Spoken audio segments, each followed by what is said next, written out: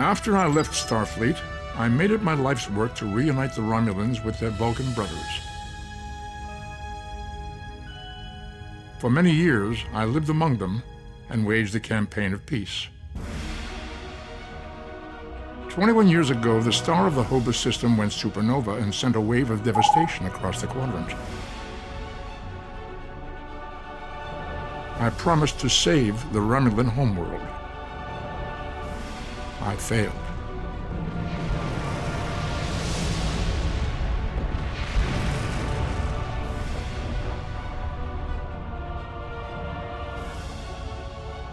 The planets Romulus and Remus were destroyed. Countless billions were killed. To prevent this fate from befalling the entire galaxy, I used red matter to create an artificial black hole.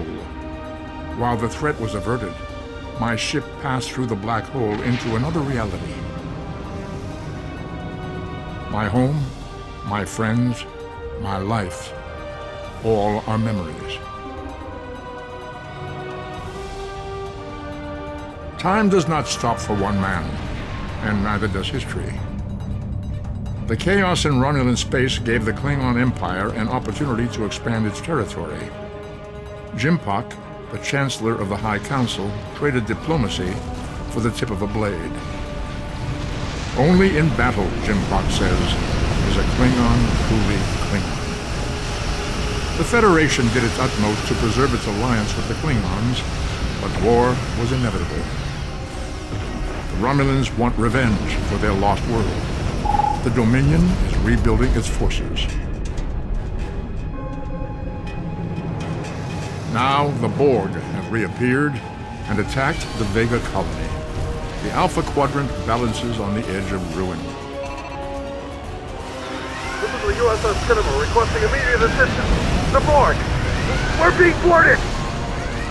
Every generation, Starfleet officers hear the call of duty. If the Federation is to be saved from chaos, new officers will need to take up the task of restoring peace.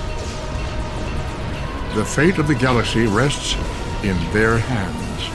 We've lost most of our crew, and we need help now!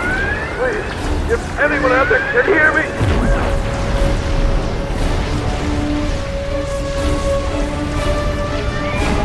The fate of the galaxy rests in your hands.